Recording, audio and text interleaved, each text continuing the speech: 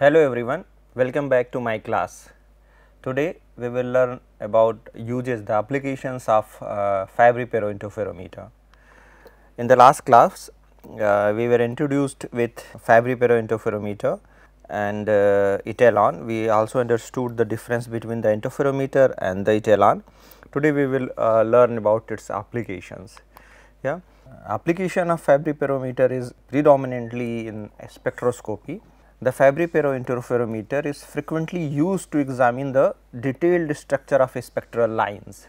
A hypothetical purely monochromatic light wave, just observe this word hypothetical because it is impossible to have a purely monochromatic light source. The hypothetical purely monochromatic light wave generates a particular circular fringe system.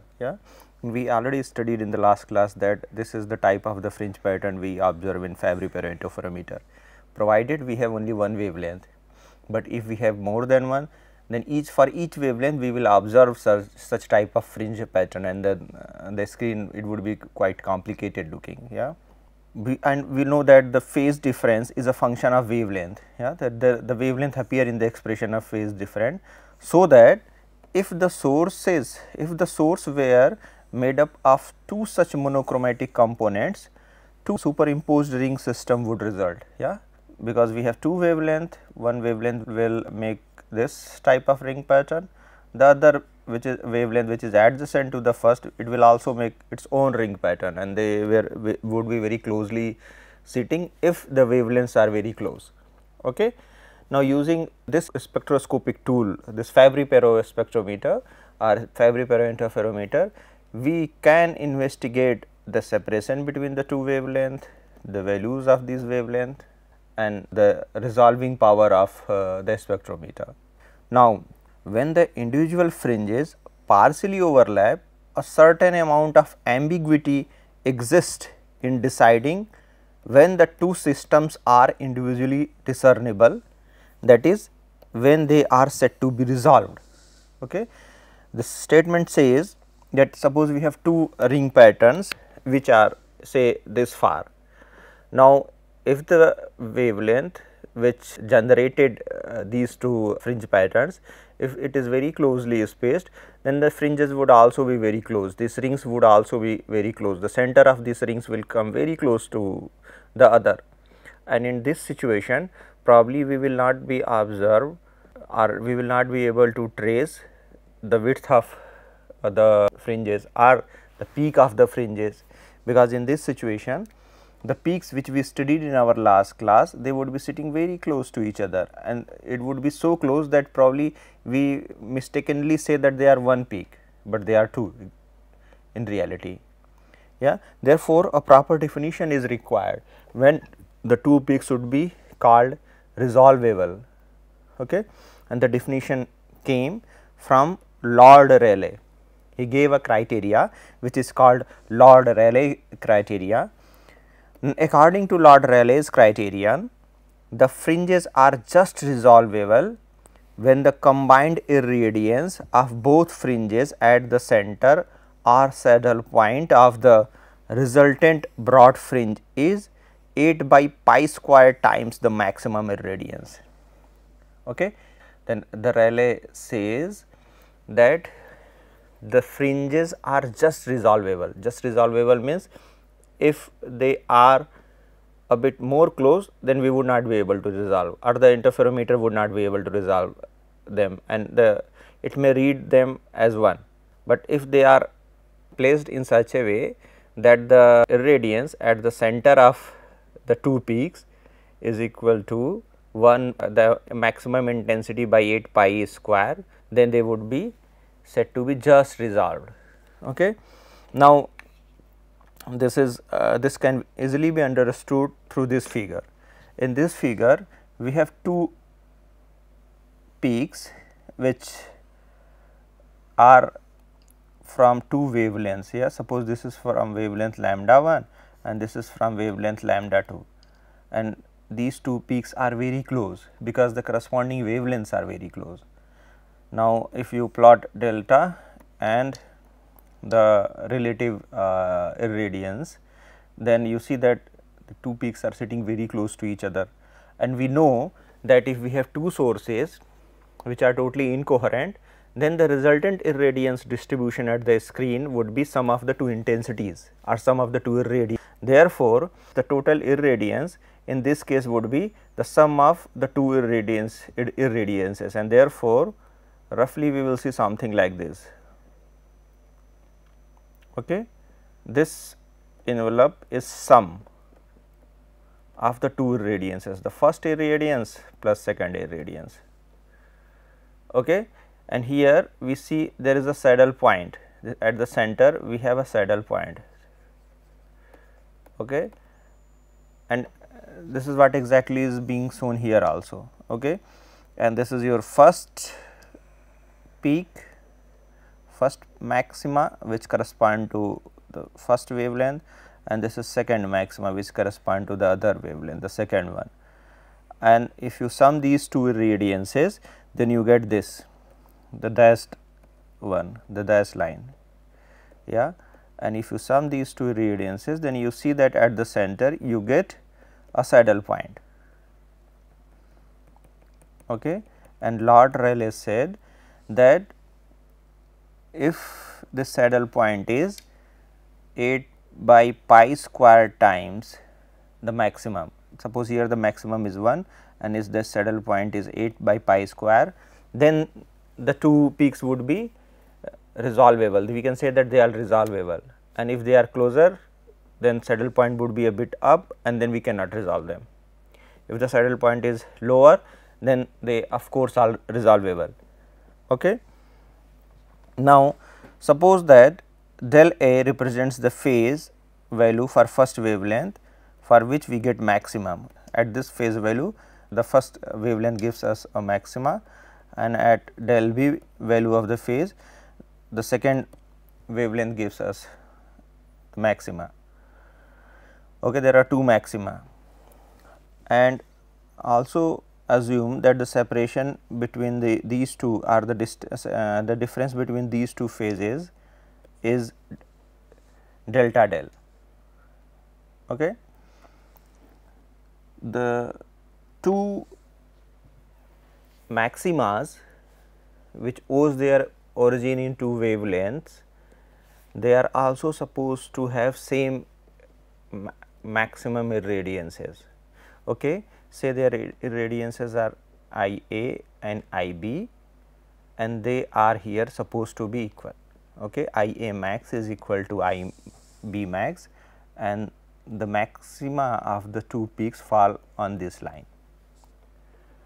Okay. Now, here what you see that there is another intensity irradiance point which is represented by I prime. I prime represents the irradiance of second peak or the irradiance value of the second wavelength. Okay. This is the irradiance peak of the first wavelength, and at this phase value the irradiance of the second is given by I prime. Now, here since the peaks are symmetric, they have same width and the same height or same irradiance, the I prime value for both the wavelength, for both the irradiances is same. Therefore, we can safely draw a horizontal line, and these are the two values of the intensities of the other wavelength. Yeah. Now, one more thing you must keep into the mind is that the second peak will appear at a phase separation of 2 pi. Yeah, because on each 2 pi we will get a maximum, because del is equal to integral multiple of 2 pi. This is the one maximum, this is the second successive maximum. Okay. Now, consider the case in which the two constituent fringes have equal irradiances. This we have already talked about. The peak of the resultant occurring at del is equal to del A. Now, we are talking about this value of phase. Now, the question is what would be the value of total irradiance at this del value? The total irradiance at del is equal to del A would be the irradiance due to the first peak and irradiance due to the second one, but second one is this one. Yeah. Let us choose a different color, probably this would increase the visibility. This is the second peak, okay, and we see that the value of irradiance of the second peak at del is equal to del A is I prime. Yeah, this we have already talked about. Therefore, the total irradiance would be I A max, which is this value, and then plus I prime, and this would be equal to 1 here. Yeah, the total irradiance I at del A would be equal to I A max plus I prime. Now, we can write it safely. Yeah? IT max, the total irradiance maximizes, because at del is equal to del A, we have peak of the we have maxima, yeah, the peak of irradiance. Therefore, we write IT max would be equal to IA max plus I prime. Okay. Similarly, at del is equal to del B, IT max would be IB max plus I prime, but since IA max is equal to IB max, we can use them alternatively. Okay. At the saddle point, means at this dip, yeah, at this dip, the irradiance I 8 pi square into IT max is the sum of two constituent irradiances. Okay. Now, here you in the figure you see this is the saddle point, and here we will have to add up the intensity of the red and the intensity of the blue, or irradiance of the red and irradiance of the blue, and therefore, this is the irradiance of the first peak and this is the irradiance of the second peak. Okay. Now, in this figure irradiance maximizes at del is equal to del A. Okay, this is del A where first irradiance is maximizing, and here is the center is this one, which is delta del by 2 away, yeah, delta del by 2 unit away from del A. Similarly, center from the second peak would be delta del by 2 unit away from delta B. Okay. Now, if you calculate the irradiances at the center for 2 peaks and add them up, then we will get the irradiance at the saddle point, and this is what is being done here. We calculate irradiance of the first at a phase point of del A plus delta del by 2, and we calculate irradiance of the second peak at a phase point of del B plus delta del by 2. Now, I should have used here minus sign, del B minus delta del by 2, but this is plus sign is also correct, but because the irradiance value irrespective whether we are going in plus direction or minus direction, it is same, because this peak is symmetric. Yeah. Now, the I prime by I A max would be equal to the value of irradiance at del A plus delta del. Okay. Because this is I prime is being calculated at the center, at the center of the one of the peaks, okay, not center of the 2 peaks, it is the center of the one of the peaks. This is the second peak and its center is here. I prime is calculated here. Similarly, for red color or similarly for red peak, the I max is calculated here, I prime is calculated here, okay, and this is the I prime value. Okay. And if you want to calculate I prime, the relative irradiance I prime, then you calculate irradiance at del A plus delta del. Okay. And this will give you the relative irradiance value at the second peak. Okay. We have 2 peaks and we want to calculate this irradiance here at this peak. Similarly, this irradiance here at this peak. Okay. At the peak of other wavelength, what would be the value of irradiance of the first one? This is given by I prime and its relative value would be irradiance at del is equal to del A plus delta del. Okay. These are I primes which are same, okay, if the peaks are symmetric identical, then both I primes would be the same. Now, if we know this, then we can solve now equation number 40. Substitute for these two Airy functions and then substitute the value of the phases, and after a bit of calculation we can get the expression of delta del, and which for the large value of f, which is coefficient of fineness, would be equal to 4.2 by square root of f. Okay. What does this represent? This represents the smallest phase increment delta del min separating the two resolvable fringes. Why does this represent the smallest phase increment? Because of equation 40. You see on the left hand side that this is IT max is the maximum intensity, and then we are multiplying with 8 by pi square, which is the Rayleigh criteria for fringes that are just resolvable. Okay. For just resolvable fringes we have equation number 40, and it is giving the minimum delta del.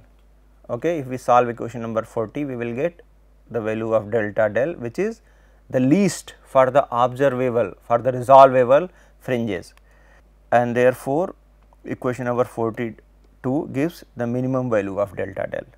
Okay. Now, we know from our last lecture that the path difference is equal to 2NF d cos theta, and plus there was a term 2 phi, okay, which was equation number 28. Then we rewrite that equation and in this form, and m capital lambda is the integral multiple of wavelength, which is again path difference. Phi is 2NF d cos theta is intact, and this is the term. Okay, it is just rewritten. Equation number 22 is rewritten, and now it is named as equation number 43. And now, after writing equation number 28, we said that there was in the denominator there was wavelength, and we said that the wavelength is very small and d is large. Therefore, the second term is relatively very small and therefore neglected, and this we do here too. We will drop equation the second term on right hand side of equation number 43, and then differentiate the rest of the term. Now, if you differentiate equation number 43 after dropping this term, then you will get m lambda naught is equal to 2 NF d cos theta t. Here NF is the refractive index of the film, which is in the cavity, d is the thickness of the cavity, theta is the angle. They all are constant quantity, they are fixed, they will not vary, and therefore, their differentiation would be 0. M is the order and lambda is the wavelength, and since we are using our Fabry-Perot as a spectroscopic tool, the wavelength may vary. Yeah, we may have several wavelength and we may have several orders too. Yeah, one order may coincide with, like, nth order of one wavelength may coincide with mth order of second wavelength, and there are several other possibilities. Therefore, both lambda and m, the order of the fringe, are variable here, and therefore, we can, after differentiation, we can write this m into delta lambda naught plus lambda naught into delta m is equal to 0. Okay. Delta m is differentiation of m, delta lambda is differentiation of lambda naught. And from equation 44, we can write this lambda upon delta lambda is equal to minus m upon delta m. Okay. Now, minus sign does not hold any significance, it just says that if one quantity is increasing, the other is decreasing. Okay. Now, we also know then when phase changes by 2 pi, the m, which is an integer, it changes by 1 unit. Okay. Therefore, 2 pi by delta del would be equal to 1 by delta m. This relation we can easily guess. Okay. Now, once we know this relation, then from here we can get the expression of delta m, and from here delta m would be equal to delta del by 2 pi. Okay. And if we know this relation, then we will substitute this in this relation, lambda naught by delta lambda naught is equal to m by delta m. We will substitute here for delta m, and this substitution will give us equation which is lambda naught upon delta lambda naught is equal to 2 pi m upon delta del. Okay. The ratio of lambda naught to the least resolvable wavelength difference is known as chromatic resolving power italic R of any spectroscope. Okay. Now, here while doing so, we picked here delta del, which is least smallest for least resolvable separation. Okay, the smallest resolvable separation. If delta del is small, then we will have delta lambda naught minimum. Once delta lambda naught is minimum, then this relation lambda naught upon delta lambda naught minimum, this is defined as italic R, which is called chromatic resolving power. Okay.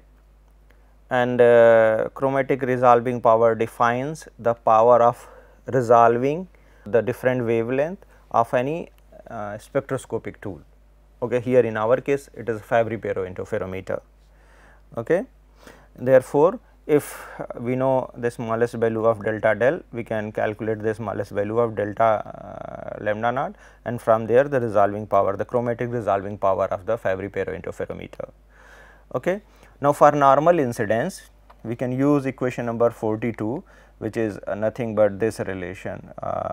This is 4.2 by square root of f, and the relation should be, because here we are using lambda naught upon delta lambda naught, which is 2 pi m by del, and we know that m lambda, okay, this is the relation.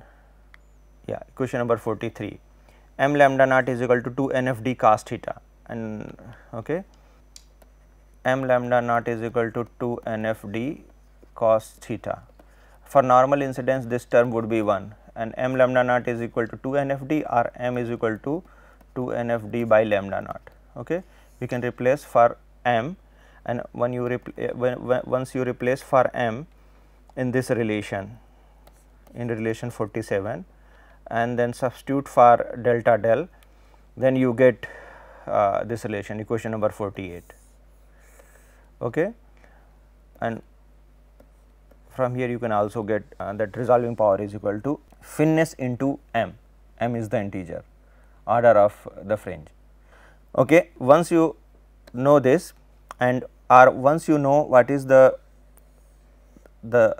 least resolvable wavelength separation, then you can also calculate the corresponding least resolvable frequency separation, because delta nu is related to delta lambda naught through this relation. Okay. Therefore, minimum resolvable bandwidth would be given by equation number 49. Okay.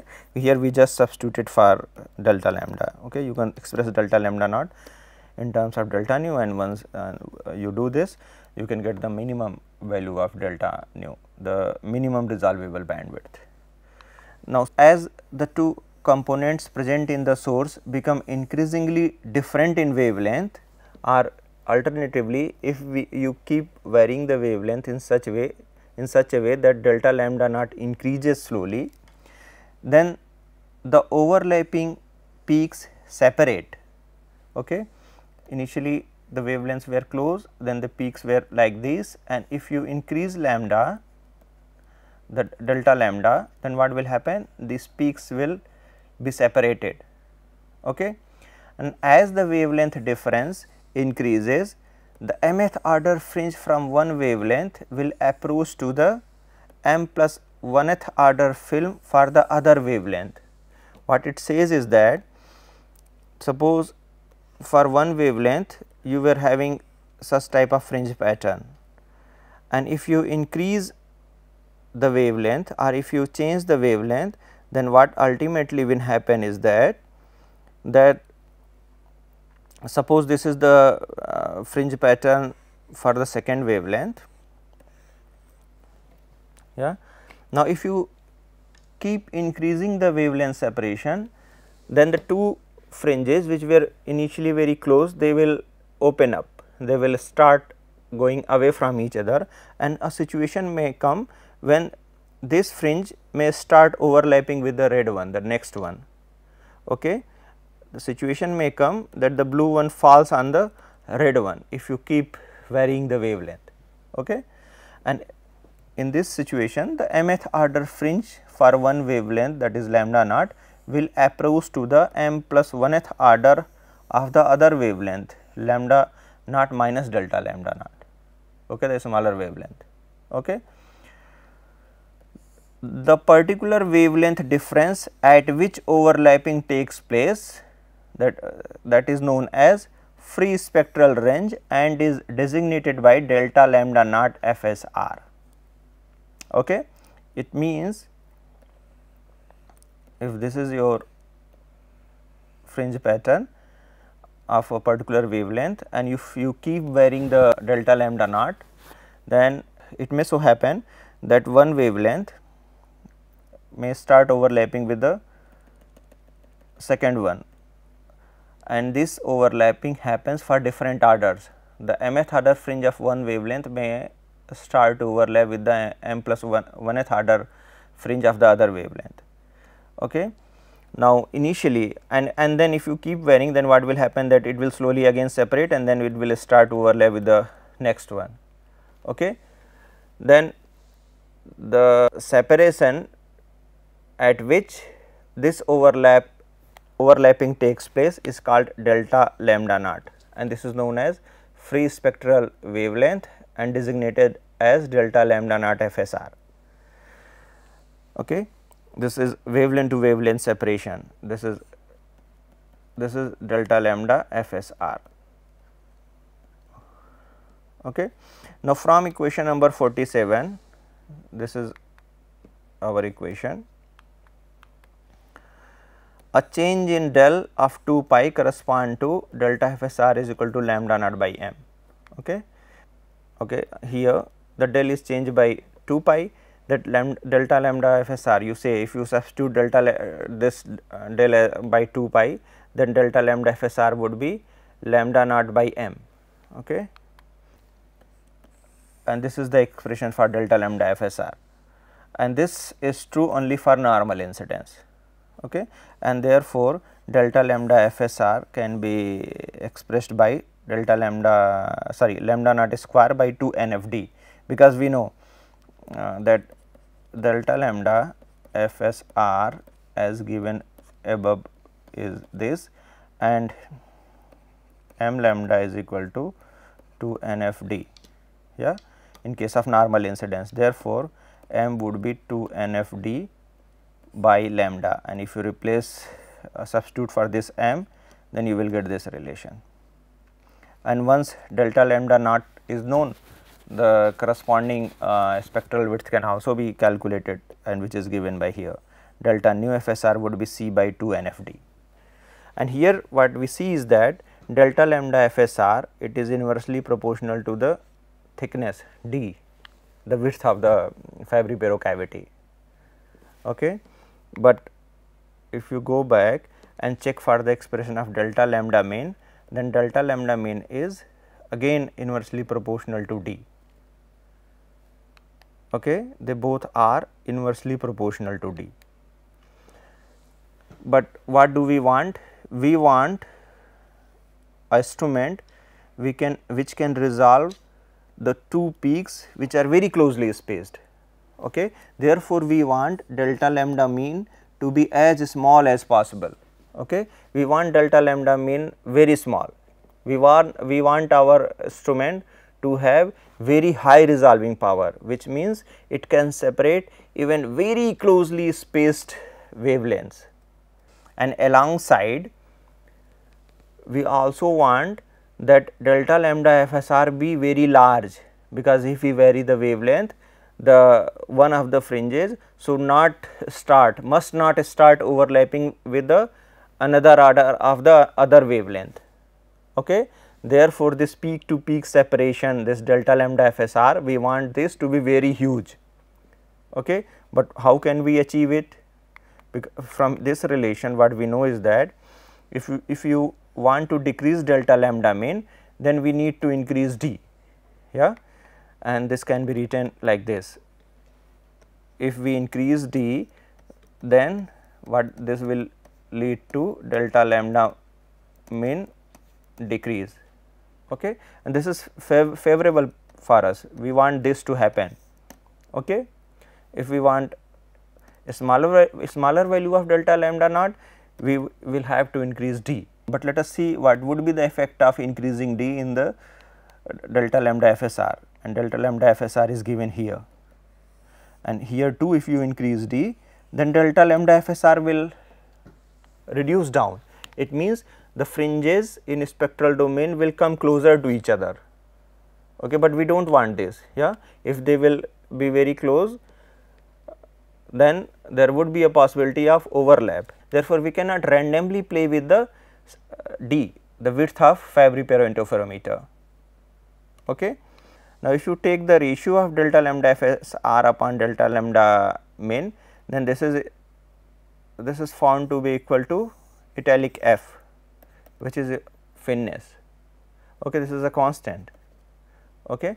Then there is a trade off between the two, okay, and depending upon the requirement of a particular application, we can play with the values so as the coefficient of thinness remains constant, okay. And this is all for this lecture, and thank you for listening me.